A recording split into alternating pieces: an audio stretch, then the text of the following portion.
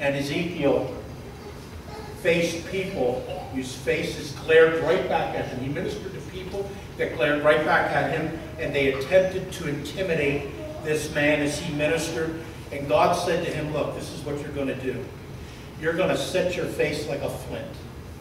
And if you don't set your face like a flint, I'm not going to work for you. You're not going to cower down. You're not going to turn back.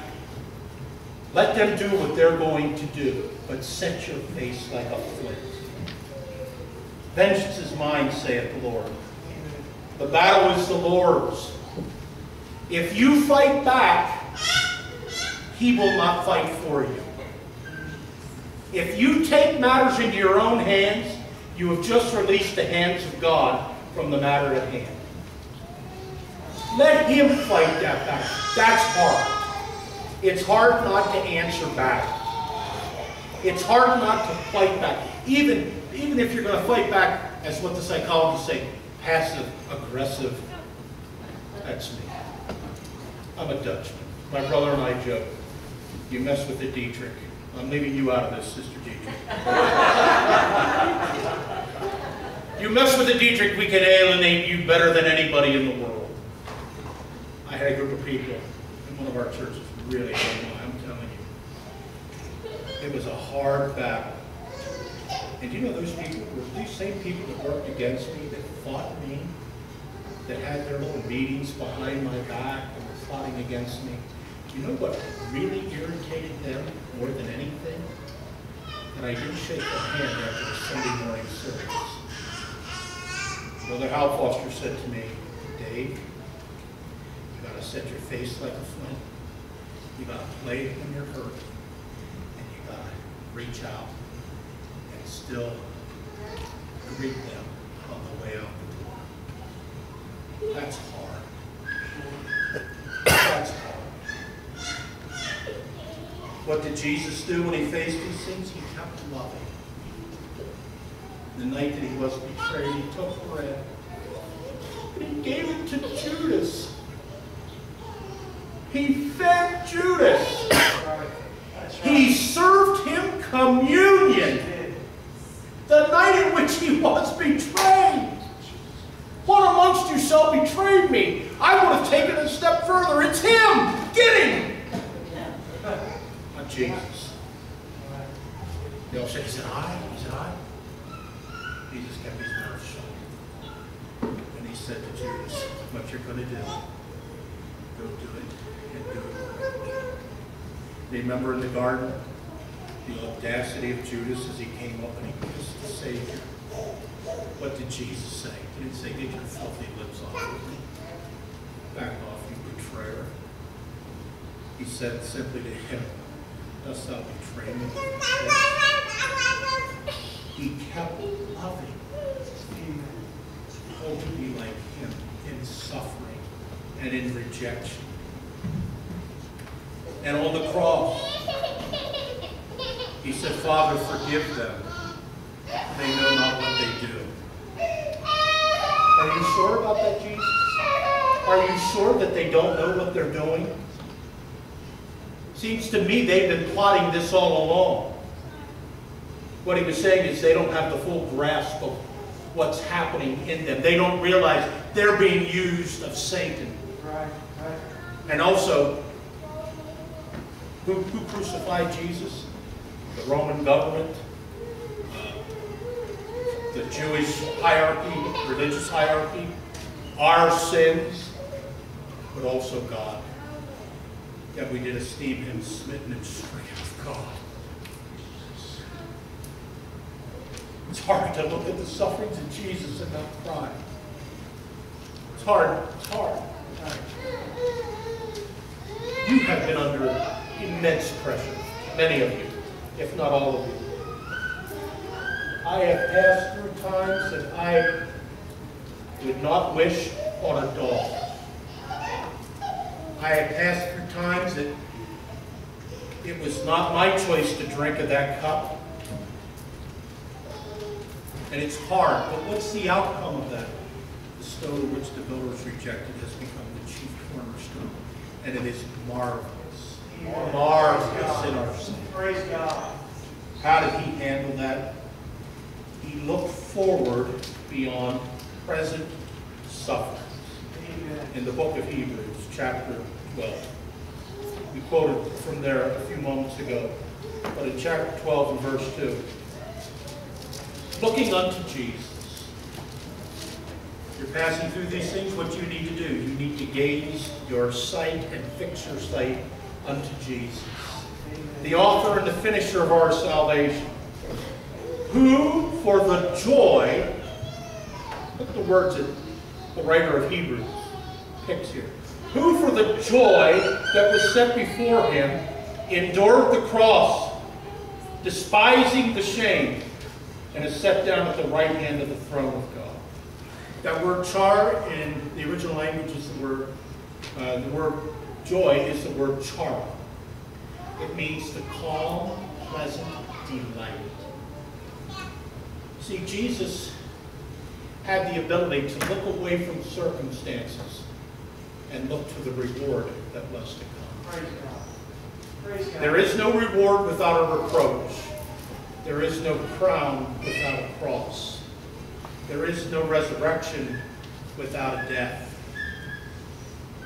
You can sum up the life of Christ simply this way. The pre-existent Christ, the pre-incarnate Christ before the baby in Bethlehem. We believe in the pre-incarnate Christ. We believe he was God, a very God, and man, a very man. We believe that he created all things, and by him all things consist. I like that verse in Colossians. I'll keep it in the book. I won't take it out. It's a good thing.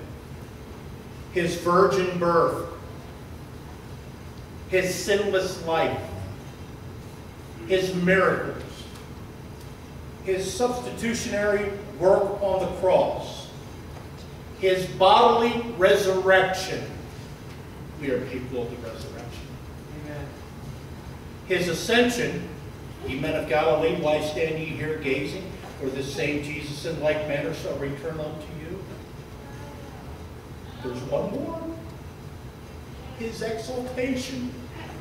Wherefore he is now seated at the right hand of God, and at the name of Jesus every tongue shall confess that he is the Lord Jesus Christ, the Son of the living God. Praise God. Praise God. You see, for him to get to the place where he was seated at the right hand of God, he had to be spit on. Come on, Brother David. He had to be rejected of men. Amen. He had to be despised and hated. He had to give his back to the smiters. He had to suffer alone. He had to endure that moment on the cross where he no longer sensed his Father. Eli, Eli, lama sabachthani. My God, why hast thou forsaken me? He could have called 10,000 angels and ended it right there, but he did not. Praise God. For the joy that was set before him, he endured the cross. Yes. And he's seated at the right hand of God. Hallelujah. And thank God he is, for he ever liveth to make it intercession for us. Hallelujah. The stone that the builders rejected has become the chief cornerstone. And it is marvelous. It is marvelous in our sight. Yes. Thank God. Hallelujah. Thank God. Praise God. And by his help and by his grace, whatever the world may throw at me, whatever Satan may hit me with, I will throw myself upon the rock. Hallelujah. Remember what he said, he who falls on the rock, shall be humbled. Amen. But upon him whom the rock falls, they shall be drowned. Right. Let's throw yourself onto the rock. Amen. Praise God. Praise Are God. you feeling rejection from family, from friends, Come on, Brother David. That's from good. co-workers? I don't want to discourage you and have you call off sick tomorrow, but I will tell you this.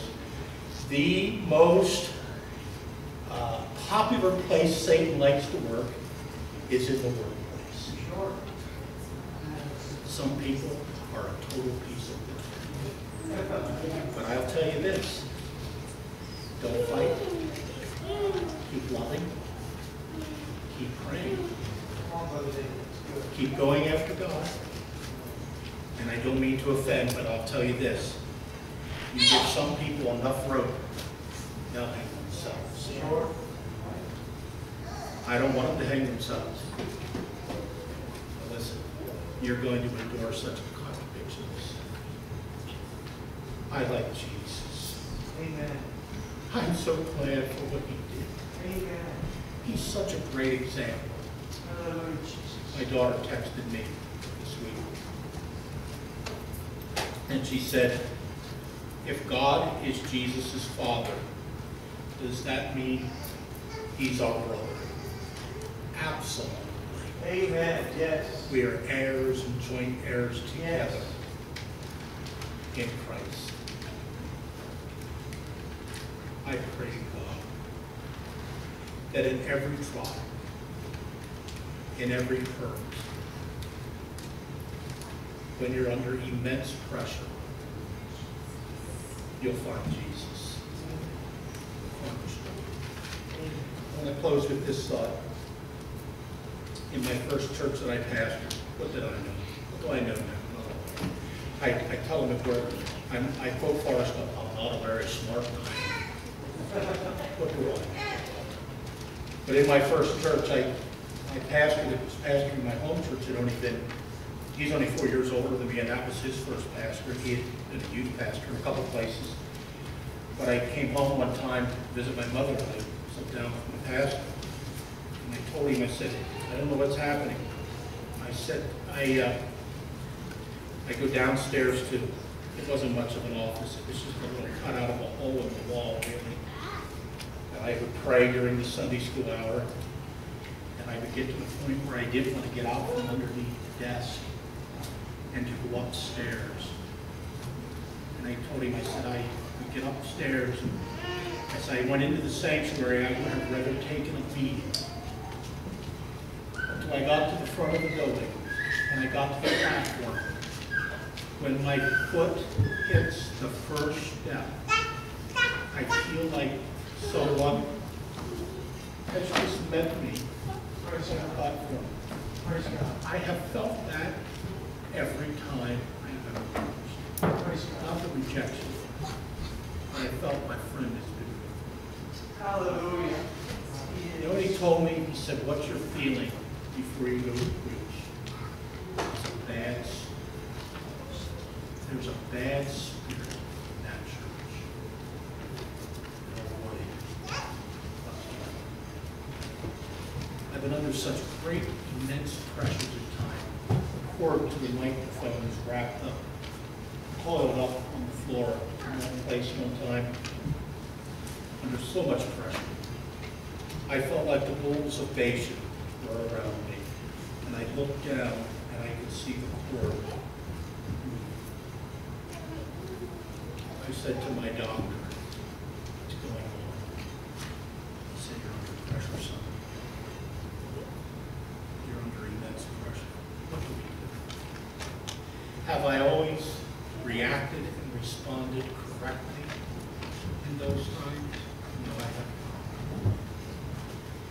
And all I know from experience is I'm going to run to the rock. Amen. Amen. The name of the Lord is a strong tower. Right. The righteous run to it and are safe. I like him. He's my friend. Amen. He puts his arm around me Hallelujah. and he coaches me and he mentors me and he helps me to get through every day. And I like when he comes and says to me, don't overreact. It's only a day of work. You can come home and fight with Kitty out.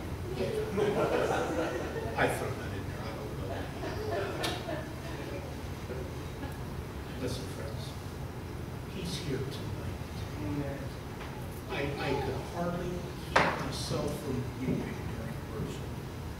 Because up front here, plus everywhere in the sanctuary, my brother, my friend, Praise my God. Jesus. Hallelujah. When I don't know what to do, I go to him. Praise God. Hallelujah. When the going gets rough, I go to Jesus. Hallelujah. When the mean get mean, I cry out to Jesus. Praise God. When the mockers mock, set your face like a flint and cry out to him who is able to save. And do so with strong crying and tears. Amen. Because one day, if we, like Jesus, will for the joy set before us, consider that one day, friends, a reality, it's hard to imagine. One day we will stand at the pearly gates, and the gates will open. Come on in. Amen. Come on in, Deacon. Get in here. Come on in here. Enter into the joy of the Lord. Praise God.